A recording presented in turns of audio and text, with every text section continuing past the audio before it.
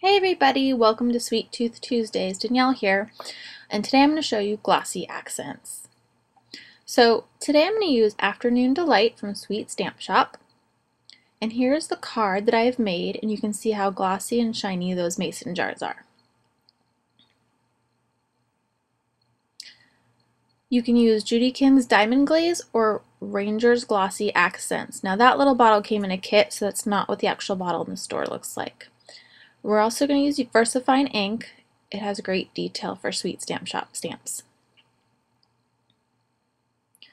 So here I'm just going to stamp it down on my paper, and then I'm going to grab the Ranger Glossy Accents, and I'm going to just apply the glossy accents all to the glass jar and not the lid. I'm just going to go in small circles and never let the tip of the glossy accents bottle leave the actual liquid for a nice smooth look.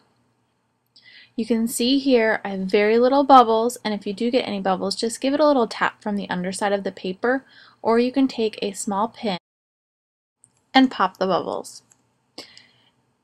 Here you're going to see where I've used the glossy accents on the little ball. You can see really nice good dimension there. I've also used it on the balloons, and as well as this cute little beaker. Here's a recap of the card I made.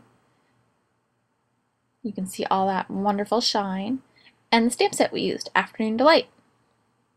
See y'all next time!